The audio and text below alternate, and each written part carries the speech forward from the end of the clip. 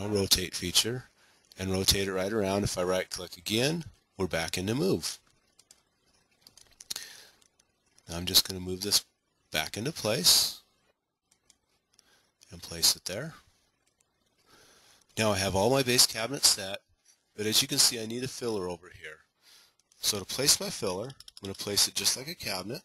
I'm going to select it, I'm going to drag it, and I can drop it right in place. Now sometimes, no matter how hard you try, that filler doesn't want to go in there.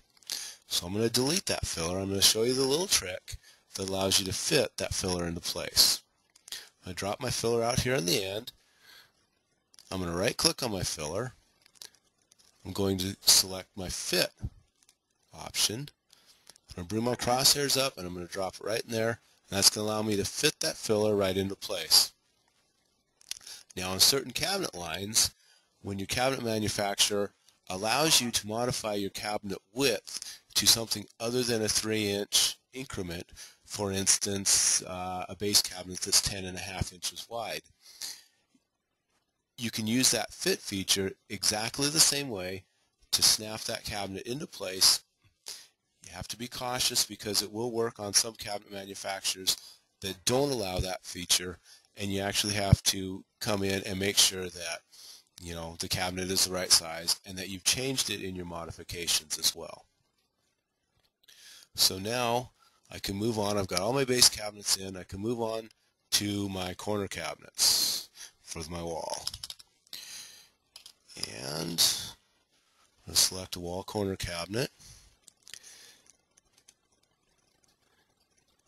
And I'm going to select a 42-inch tall cabinet. And I'm going to place it in here. We better do a left so that it matches. Now as I place this in here, my placement zone is only set at 84 inches. So the top of my cabinet will be 84 inches off of the floor. And I can tell this if I go into elevations. Here you can see that I don't have the proper height. Now there's two ways I can go about adjusting this. From my elevation, I can right click on my cabinet, select it, go to up down, and I can drag it out here, put it in the proper space. You notice my edit is also available, so I could type in the numbers that I needed in my edit box, and there we have it set. 42-inch cabinet, 54 inches off the floor. Now I can place a few more wall cabinets in here as we go along. We just grab a couple and drop in.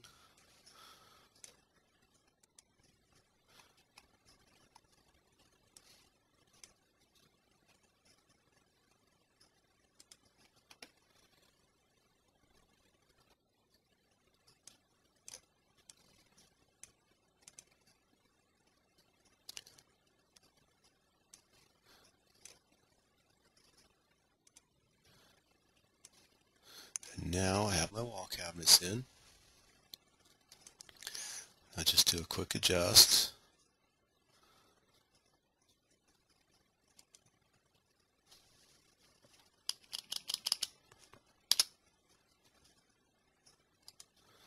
And now I've adjusted this cabinet and I have a space between my cabinets.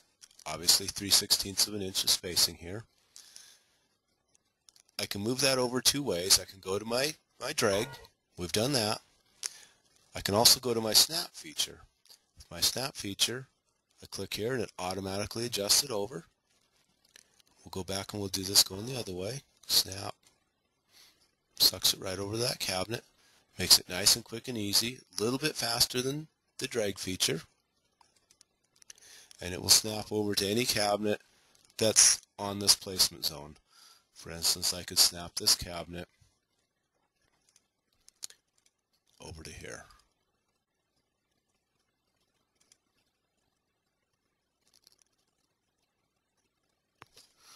We'll just replace that.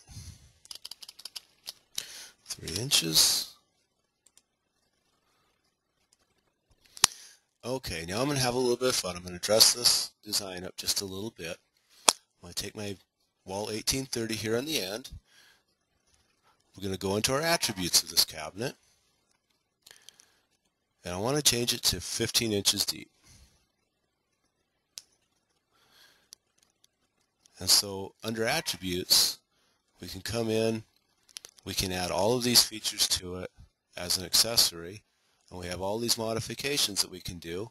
And I want to do a special depth and increase depth, and here's all of our options available. I just want to do it 15 inches deep, so I select 15, click on add, it comes up over here. If I had all of my global specs set up, it would come up with the price for this cabinet, but I don't have those set up, so it's just pricing it out as 00. Now I can also go over here to my knobs. If I want to, I can change the knob placement. I can take the knobs completely off. Makes it very handy. And I'm going to leave this cabinet just like that. Now here I have my cabinet. I need to do a quick in-out on it.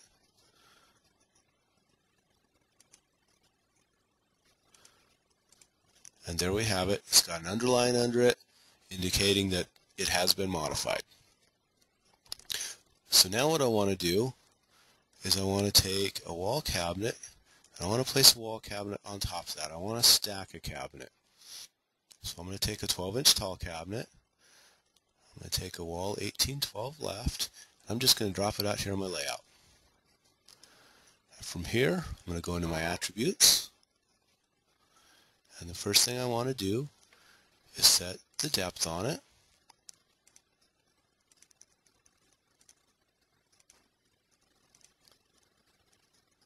And now I've got it as 15 inches deep. If I wanted to take the time, I could go and set glass in it. Here you can see we got cut for glass. I could do all that. But for the purpose of this demo, now we're going to use the stack feature. When I click on stack, it gives me above or below options. In this case, I want to do it above. And I simply select the cabinet that I want to stack it on. And there we have it. And now when I do an elevation of this wall, we have a nice stacked cabinet. Now, from here, I'll close my elevations. From here, you'll notice that this stacked cabinet is purple versus everything else being black. And when you right-click on